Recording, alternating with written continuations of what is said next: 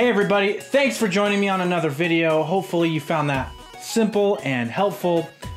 Sorry it's been a little while since I've posted. I got kind of busy, but I'm back on track and I've got more videos coming at you. So if you're interested in that, make sure that you're subscribed and you hit the little bell, because then you'll be notified when I post a new video. If you found that this video was helpful, please leave a like on the video. That really does help me get in front of more eyeballs on YouTube.